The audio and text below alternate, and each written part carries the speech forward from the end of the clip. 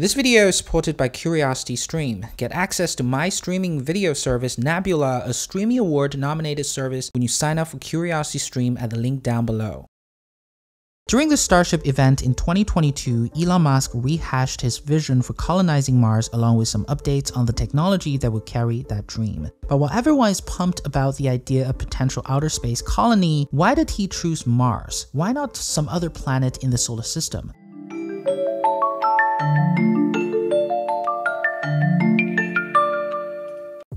For hundreds of years, the red planet has been a fascination for humans. Perhaps the most curious account of Mars came from an Italian. In 1877, astronomer Giovanni Schiaparelli observed a dense network of linear structures on the planet's surface, which he called canali, which means channels in English. In 1910, Thomas Edison's manufacturing company produced a science fiction movie called A Trip to Mars. Our fascination with the red planet escalated to another level in 1938 with the Hollywood night broadcast, when Orson Welles' adaptation of H.G. Wells' War of the Worlds led listeners to immense panic, detailing an invasion of Martians to Earth. Wanted to know what to do. As a matter of fact, they were phoning us from all over the place, some of them reporting that they'd seen Martians landing in their backyards, asking for advice. There were others that claimed to have been attacked personally by Martians. The whole experience was extremely intense. For some, Mars is basically a blank state, a canvas for human imagination. It's near enough to see, yet far enough to be beyond verification. For Elon Musk, Mars is humanity's best chance at survival. There are three reasons why he started SpaceX with the goal to colonize Mars in 2002. The first reason is that Earth will eventually go to extinction. The Earth is about 4.5 billion years old, and as of now, the sun is still slowly expanding and brightening. According to scientists, in about 7.6 billion years from now, the sun will reach its maximum size as a red planet. It will exhaust the hydrogen fuel in the core and start burning helium, which in turn expands out around 1 astronomical unit. This means it will likely engulf Mercury, Venus, and then Earth. In an interview, Musk curiously painted a grim picture of a dead one-planet civilization that never made it to another planet and ultimately died out. While referring to Carl Sagan's Pale Blue Dot speech, Musk concluded that Mars will be our reasonable next step. Look again at that dot. That's here. That's home. That's us. On it, everyone you love, everyone you know, everyone you've ever heard of, every human being who ever was, lived out their lives. Our planet is a lonely speck in the great enveloping cosmic dark. In our obscurity, in all this vastness, there is no hint that help will come from elsewhere to save us from ourselves. The Earth is the only world known so far to harbor life. There is nowhere else, at least in the near future, to which our species could migrate. This is not true. This is false. Mars. Because of that, it is his mission, or what he called in a tweet in December 2020, destiny, that he wanted to make humans a multiplanetary species. Interestingly, in a non-fiction book written in 1953 by Dr. Wiener von Braun, it describes the name of leader's position in the Martian government would be Elon. What is even more bizarre is that Elon Musk isn't the only one to think so, making humans a spacefaring civilization. The late Cambridge professor Stephen Hawking also famously said in 2017 that humans would need to expand out within 100 years if they hope to survive.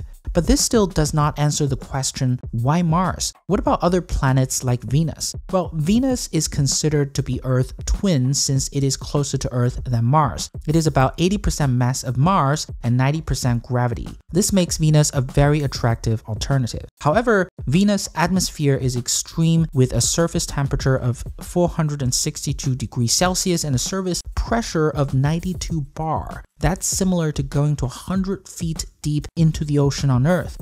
So Mars it is, the obvious destination. Musk believed that early Mars is a lot like Earth, and if we somehow warm up the red planet, Mars will have a chance to become hospitable. Thirdly, it is for the sake of human technological advancement. Technology does not automatically evolve, said Mars in an interview. It only improves if a lot of people work very hard to make it better. They think that technology just automatically improves. It does not automatically improve. It only improves if a lot of people work very hard to make it better.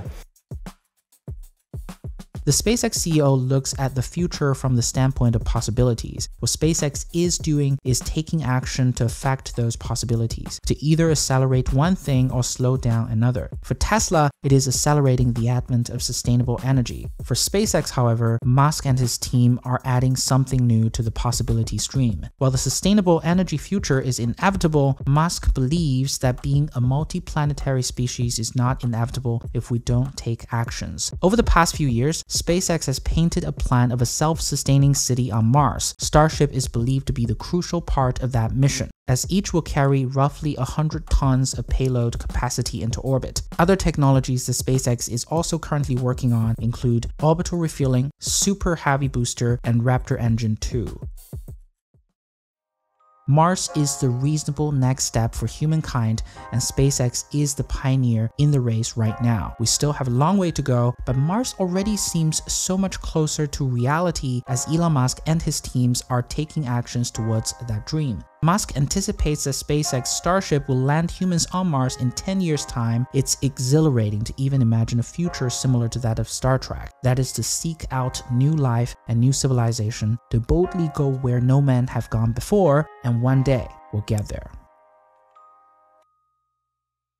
Mars has been humankind's greatest dream for decades. As SpaceX is closing in on the goal to land on Mars, are you curious to find out how scientists and engineers are approaching the mission of our lifetime, landing on Mars? If you want to see more content like this, you should check out my streaming service Nebula. Nebula is my go-to streaming service, built and owned by creators like myself, Tech Arta, Real Engineering, Polymatter, and many others. It's a platform without advertisement, so you just watch stuff you want without any interruptions, and it allows us creators to make good content for you. Nebula includes hour-long, high-quality documentaries from your favorite creators. Because CuriosityStream likes to support independent creators, Nebula has teamed up with CuriosityStream, and you can get Nebula for free when you sign up for CuriosityStream with the link in the description down below. If you haven't heard of CuriosityStream yet, it's a platform that has a huge collection of big-budget non-fiction videos. One of the biggest things that puzzles me all the time is how we are going to make living on Mars a reality. How many factors are there that we have to take into consideration for life on another planet? To get a glimpse of how hard our engineers and scientists are working for the Martian dream, check out Mars Insight, 7 Minutes of Terror on CuriosityStream to see the adventure of the first outer space robot explorer InSight.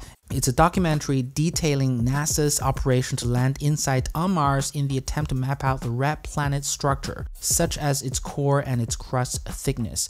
Perhaps more interestingly, how 8 years of planning all comes down to 7 minutes of terror, an agonizing moment for the team as the lander descended and landed on Mars. Go to curiositystream.com/curiouselephant and get a full year of access to CuriosityStream for less than $15 today. Thanks for watching. I'll see you in the next one.